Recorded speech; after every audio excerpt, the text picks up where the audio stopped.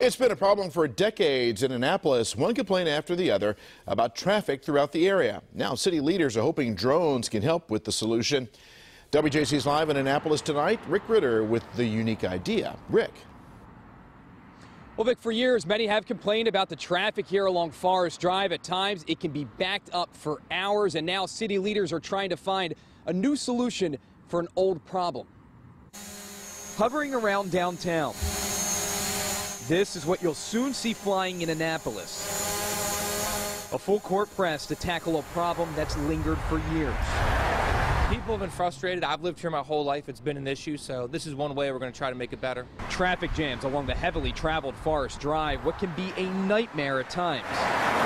It could be anywhere from 15 to 20 minutes to 3 hours that we could be backed up. The gridlock is often the aftermath of accidents and road work. Now the Annapolis Police Department turns to drones to better assess accidents and take on most of the work. It's going to allow us to redeploy our resources. Instead of having 3 or 4 officers out there directing traffic, blocking lanes, etc. The drones can be used to take measurements, mark evidence, and investigate damages, the work officers currently do out on the roadways, speeding up the investigation while keeping traffic moving. I mean, the average accident sometimes would take 3 hours. Now it can be done as quick as an hour, so we're really looking forward to this. The push of drones is part of a new agreement between Annapolis and Anne Arundel County, one that's centered around technology and the Forest Drive corridor.